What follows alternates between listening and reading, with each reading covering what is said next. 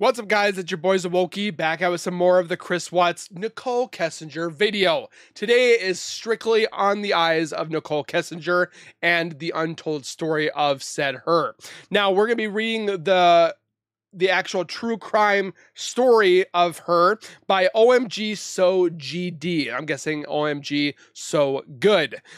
This is the person that wrote the article, but I thought we would give this a read and pretty much looking to see if there's anything else that's different that we don't know or new that we might not know already. Before we go any further, if you guys could do me a solid favor and subscribe to the YouTube channel by hitting that wiper icon down the bottom right, hit that bell icon next to it, so when I do post videos like this one, you guys will get that little ring notification that Zowoki myself has posted that video, and then you guys can watch, comment, like, and share. And again, thank you guys so very much for the continued love and support that you guys show on this channel every single day. I can't thank you guys enough. With that being said, I would love to get into this untold story of Nichol Kessinger to find out more, because this woman is pretty much what is keeping this case alive, is because of her. I'm not going to lie. It is because of her. If it wasn't for her, or if she was arrested and actually serving time for her involvement, I guarantee we would not have all these YouTube channels doing what they do. So, with that being said, let's get into the read. Alrighty, so starting off, imagine a life lived in the shadows, where everybody's whispering of your name ignites a wildfire of speculation. We pretty much do that now. In the age of the digital lynch mob, where the court of public opinion rules supreme, one must wonder what happened to those who disappeared into the folds of infamy. Man, this person knows how to write really good. Nichol Kessinger's name might not ring a bell immediately, but her untold story tangles with the dark deeds of Christopher Watts, haunts the black alleys of our collective consciousness. Is she a ghost, flitting through small towns under an assumed identity, or has she reinvented herself like a phoenix rising from the ashes of scandal? In a world where privacy is a relic of the past, could she truly vanish? Or is she just a step ahead, always looking over her shoulder? The notion of citing Nichol Kessinger is as elusive as finding a needle in a haystack, sparking curiosity and fueling rumors. Now, this person is literally taking with what all we have said so far, just writing it better than us, because this person is definitely very good. The tale is not just about one woman's escape from notoriety. It's a minor reflection, or reflecting our society's hunger for scandal, redemption, and the unknown. Each supposed sighting, each unverified account forces us to question, are we seeking closure for her or for ourselves? Welcome to the enigma of Nichol Kessinger, where reality blurs with the finesse or fantastical, and every rumor carries a kernel of truth. Now, the background overview is what they're wanting to look at, the brief history of Nichol Kessinger and her involvement in the infamous case. Public factuation. Why does this case continuously burn in everybody's mind that looks into this case? Why Nichol remains a figure of intrigue and the reason behind the continuous interest. The concurrent speculations, discussing the rumors and sightings of Nichol Kessinger. Now, I don't care where she is. I don't care who she's with. All I care about is her actually being questioned and argumentatively asked the right questions, because they were not done. Morally and curiosity, analyzing, again, I'm bad with pronunciation, back off, our society obsession with figures like Nichol herself. Call to action, encouraging readers to explore more stories of unsolved murders and mysteries. Now, this person has more spots and so forth like that. So if you guys want to take a look at it, the link is down in the description. They have quite more here. Okay, so hello there. Welcome to OMG So Good, where we dive into juicy stories with a dash of wit and sprinkle of sarcasm. I love it. I love it a lot. Today we are just dissecting the Netflix documentary American Murder: The Family Next Door, which I don't feel that they did very much justice for looking into Nichol. They talked about her very briefly and then they moved on. So I definitely do not encourage, well, I wouldn't say I don't encourage you to watch it, but you can go ahead and watch it, but just don't be excited for any juicy information when it comes to Nichol, because there's literally very little to none. Which covers the horrific murders of Shanann Watts and her daughters, Bella and Celeste, which again, the focus is on them, the victims that were taken away so horrifically. But I definitely do think that there needs to be like a documentary on just Nichol that like a big wig company should be doing. So the documentary was well received, but it did leave out quite a bit of information that left us scratching our heads. Where was Nichol Kessinger, Chris Watts' mistress? Let's explore the missing puzzle pieces, or hopeful puzzle pieces, because I don't think we're going to find everything. Now, first off, who is Nichol Kessinger? For those that don't know, she is a geologist, or was. I don't know if necessarily she still is. She graduated from Colorado State University with a Bachelor's of Science in 2013. She has also an Associate's of Science degree focusing on geology and the earth sciences from the Community College of Aurora.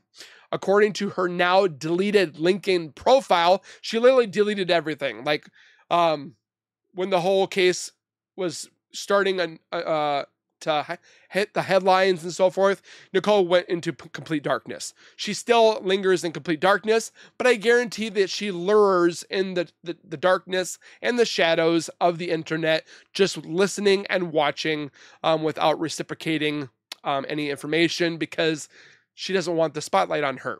She wants to be a ghost, as you will. She has been a Colorado's girl most of her life, living in Fort Collins, Littleton, Denver, and Aurora. Evansville, Wyoming seems to be the only place outside of Colorado where she resided in. When Nikki met Chris at Anadarko Petroleum, sparks flew. Or butt stuff flew. You guys know what I'm talking about. Chris said Nikki put him on a leash. I thought he was able to spread his wings and do whatever he wanted to do. He didn't feel controlled. Little did he know he still had a leash on. As soon as their eyes met, romantic, right? Gross, throw up. Well, maybe a bit more foreshadowing than we'd like. He sent her cards full of song lyrics and pledges of undying love, my sweet empanada. Today, Chris has found religion in prison. Normally, people that have gone to prison either have found gym, I mean weightlifting. They have found, I wouldn't say necessarily food, but enjoyment in something that they have tried to find, writing letters, eating food, making different prison foods. They find pen pals or whatever have you, or they found some type of friendship / gang member affiliation in prison, and religion. So of course he found religion. He should have found religion before he even started this whole issue and annihilation of his family. In letters to author Sherilyn Cadle, he described Nikki using a Bible verse from Proverbs, calling her an evil woman, charming, and aka naming her Jezebel. Now, I'm reading this, but I'm also adding my addition of words as so forth. So it's not completely the writings of this person, but a majority of it is as well. So again, links in the description. If you guys don't want to listen to me ramble on and you want to just read it, links are in the description for you guys to click it. So, where we go? Okay, the Chris Watts confession. Obviously, people are thinking that love Chris Watts, thinking that he's going to be able to get out because he was coerced into his confession. He wasn't. He literally spouted it off to his father, and then the other people came in afterwards, and He told them everything. So I don't know how that's coerced into his confession. Before diving into the gory details, let's rewind to August 14th, 2018. Just one day after Chris murdered his family, Chris gave a bizarre interview to local news. I just want them back. I want them wherever they are at. Like, I have no inclination to where they're at right now. It's just earth-shattering. I don't feel like this is even real right now, he said. His house, he claimed, was a ghost town. Little did the world know the truth hidden behind this crocodile's tear. I would say more monstrous tear, but you know what? Their meaning. So, the horrific details, according to police reports and Chris's letters, here's what really happened on August 13th. I still don't think we actually know 100% the reality of his actions. He just keeps spouting off stories to change it, to keep it updated, to keep the case alive. But again, the case is alive because of Nichol Kessinger. So I digress. Chris smothered his daughters, Bella and Celeste, in their beds with their pillows, is what he has said. He technically apparently murdered them twice. He then strangled Shanann to death in their room. He wrapped Shanann in a sheet, and as he dragged her body downstairs, his daughters woke up and asked, "What's wrong with mommy?" Chris told them Shanann wasn't feeling well and loaded her body into his truck, which I still don't believe wholeheartedly. But again, that's just my opinion, my theory. It's not factual, so I want to make that very clear. The three then drove to the oil site where Chris planned to work that day. A lot of people do believe that the girls were murdered before they left, but then we did look at the uncut raw version of the neighbor's camera that morning, which I can link down in the description for you guys to check that out. We did see little shadows. I don't know if it was more than one. I did see the one, and that was uncut, undoctored, and so forth like that. So just to put that out there. He put garbage bags over Shanann's head and feet and placed her on the floorboard in the back seat. Now, looking at it, I've said it multiple times, there's no way for a 15-week pregnant woman to fit in there, even if the chair things were lifted up or put her down. I don't think there was any way for her to be stuffed in that area if she wasn't pregnant, let alone being pregnant. You can't tell me otherwise. Bella and Celeste were in the back right next to their mommy's body, apparently sitting above her, which I highly doubt. The more talkative and aware of the two was next. When they arrived, Chris first smothered Cece with her blue blanket, which he later threw away. Bella, the more talkative and aware of the two, was next, the one apparently that actually fought. Again, I don't believe that Shanann would have just sat there and took her demise. I think she was blindsided. She was secretly, or not secretly, but how do I want to say it? She didn't see it coming. And it was a shock, and she didn't have time to react. So because there's no way that woman would have not fought with her being so boisterous and go-getter kind of woman that she was. Chris confessed to the FBI that Bella's last word were "Daddy, no." I hope that those two words, haunt him for the rest of his life. Haunting, isn't it? As he writes. Nichol Kessinger's role. Now, let's circle back to Nichol. According to Chris, after the murders, he felt free to be with Nikki. So that kind of puts the whole, I was going to self-delete myself with a gas can that he had said once back in February when they interviewed him in Wisconsin. He felt no remorse, describing an overwhelming darkness inside him immediately after the murders. Chris searched for a 4-star top secret Aspen hotel to take Nikki to unenrolled, or to take Nichol to.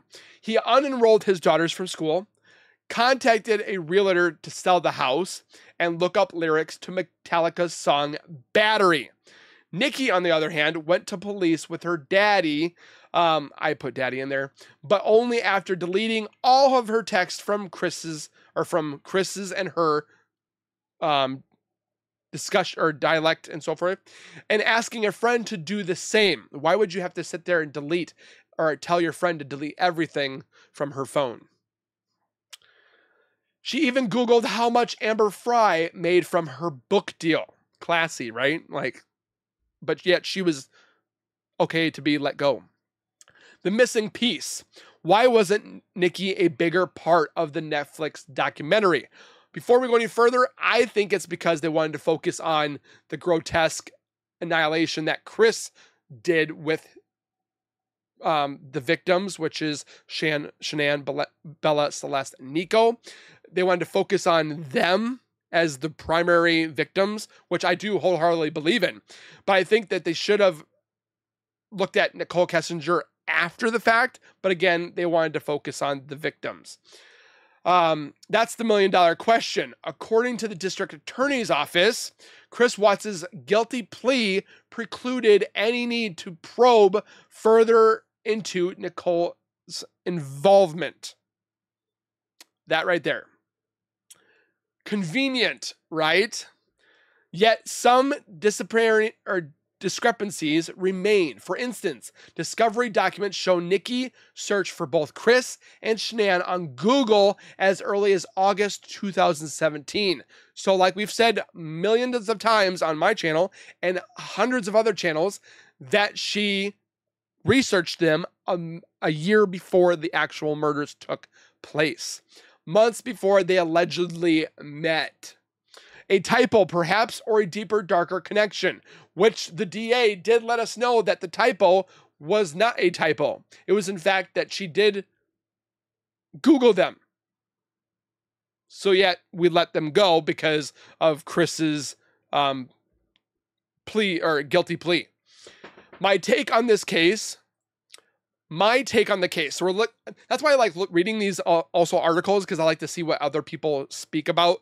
We obviously know what I think about with this case. We know what you guys think about, or majority of you guys that are subscribed and commenting and so forth. But let me step in here with my perspective. The omission of Nichol Kessinger from the documentary leaves a significant gap in understanding the full story. Whether she had a direct role or was just a bystander caught in a whirlwind, her presence is undeniable. It is fascinating yet disturbing to see how somebody can become so entangled in such a traumatic narrative. Chris's actions and his relationship with Nikki add layers of complexity to an already horrific tale. I wholeheartedly believe that.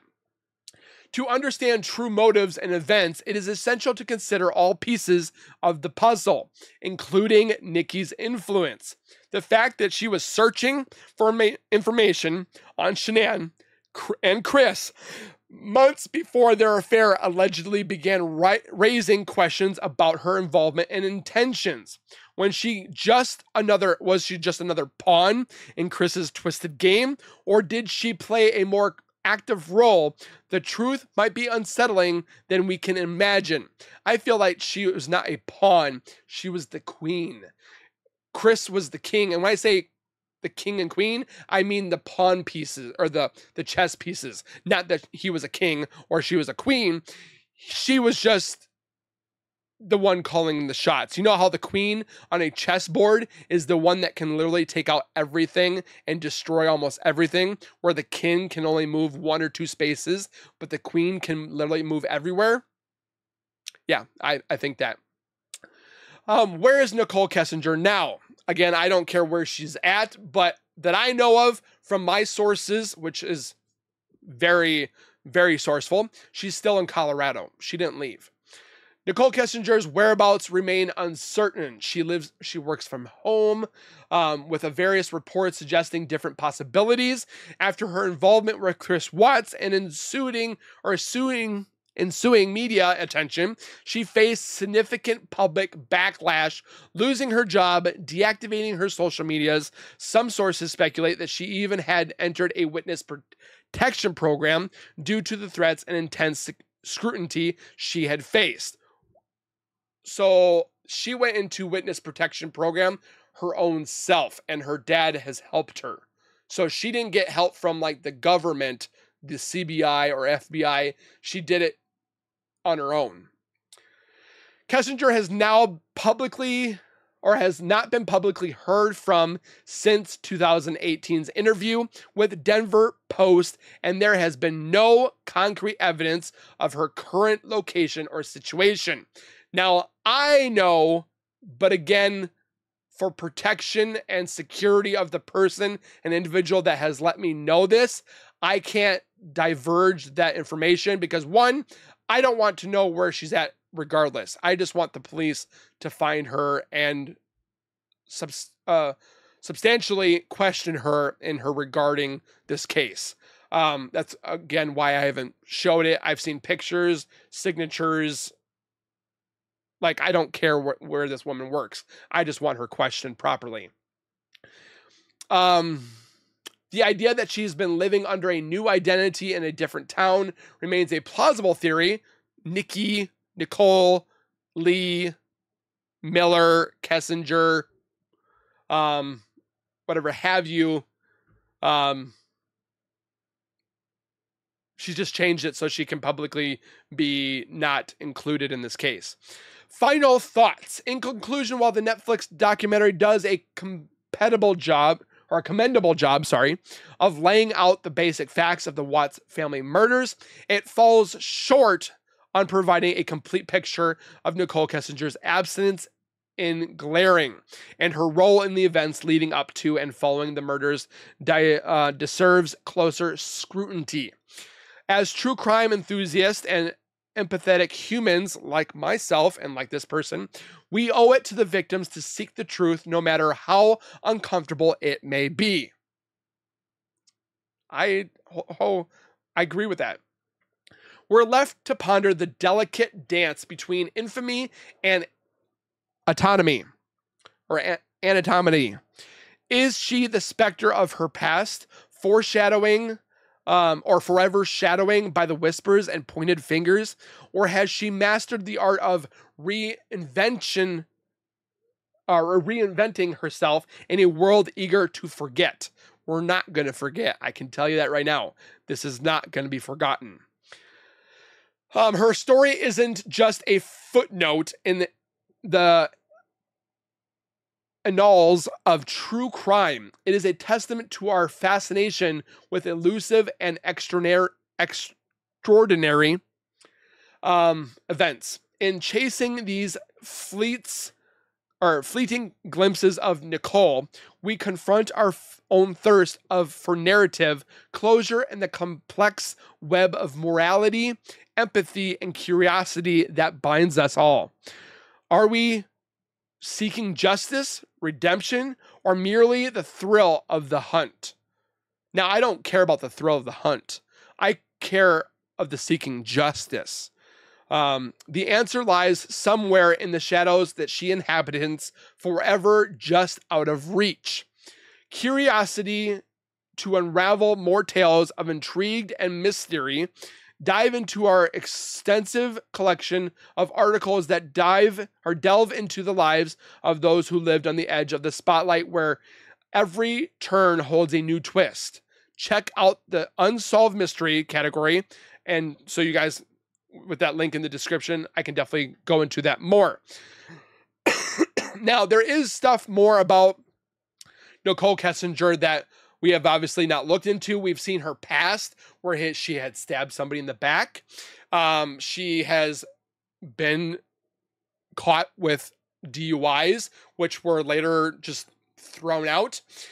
We've looked into the fact that yesterday, again, links are in the description for that video, I wholeheartedly believe that looking into the security system that was in place at the Watts home now has just exploded this to show us that there was somebody else there opening the bedroom door while Chris was engaged in putting things out into the truck. The garage door was open. The way that she was able to enter the home that we listened to yesterday, that Chris said that all you had to do was lift up this whatever have you for the window and you were able to get. With looking at the sensors of the home with the Vivint security system, there was no sensors in the basement. There was a sensor on the stairway. There was a sensor in the living room that could tell when the door to the basement was open or shut. There were sensors on the sliding glass door. There was sensors on the garage door. And when I say garage door, there's two of them. There's one that was on the actual garage door that you opened up from the mud room or the mud area to go out to the garage. And there was a sensor on the actual garage door that opened up for the cars themselves.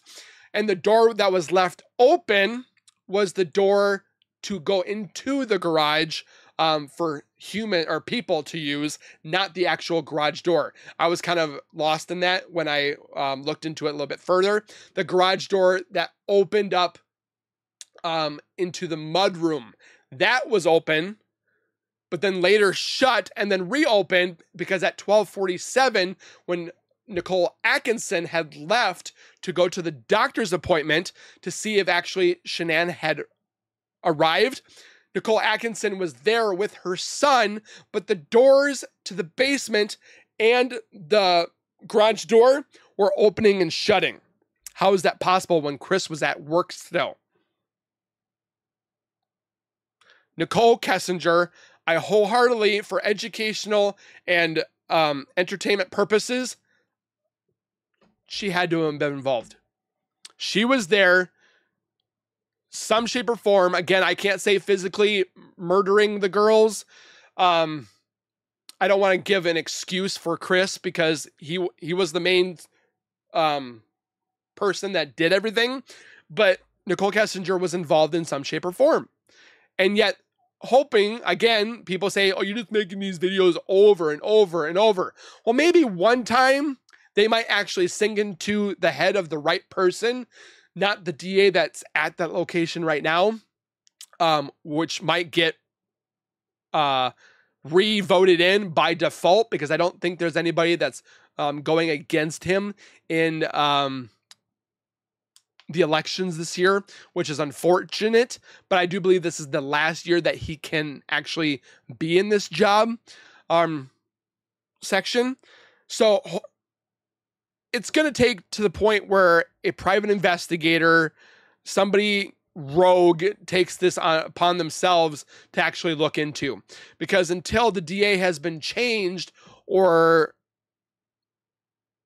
reevaluated, I don't think anything is going to happen.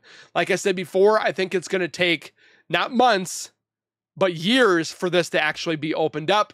But again, looking at all this stuff, including like we looked at yesterday, the Chris Watts and the Vivint security system, that blew a whole nother opening to this case, showing that 100% certainty that somebody was there.